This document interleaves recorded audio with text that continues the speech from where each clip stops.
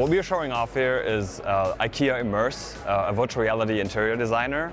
And it's meant to be part of the shopping experience in an actual IKEA store, so people can just sit down in a calm corner and put on the VR goggles and play around with certain lighting settings, color settings, and also different combinations of materials. And in that way, they can enhance their shopping experience and try things that wouldn't be possible in the real world. When you're in a store, you have a pretty fixed setup, and you can't just try stuff like, what would that wallpaper in combination with that couch color look like? And this is what this application gives you as a customer.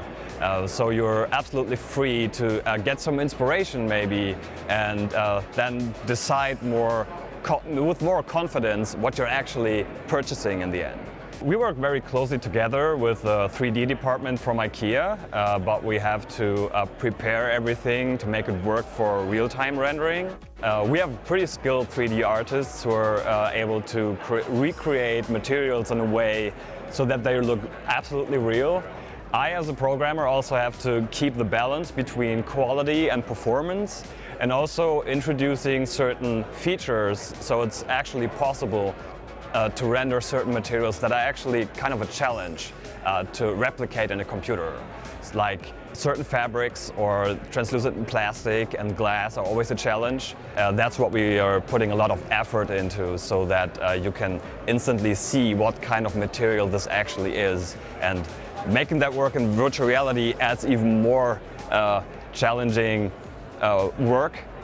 Because we always have to keep the aforementioned balance between quality and performance. Stores might not vanish entirely, but we're absolutely convinced that people are going to purchase their furniture, or especially furniture, in a different way.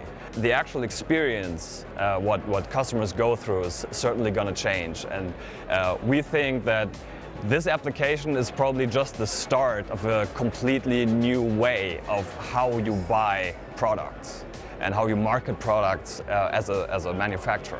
Being at SIGGRAPH actually is kind of an honor. It was always, like, for me personally, kind of a dream to go to SIGGRAPH at some point. And I think we did some incredible work here, and also the people around here are absolutely awesome. We get super positive feedback. And I'm absolutely convinced that because we're always striving for excellence and doing the top-notch graphical stuff, that we're certainly going to come back, and maybe we're going to see each other again next year and show off even more of our incredible work.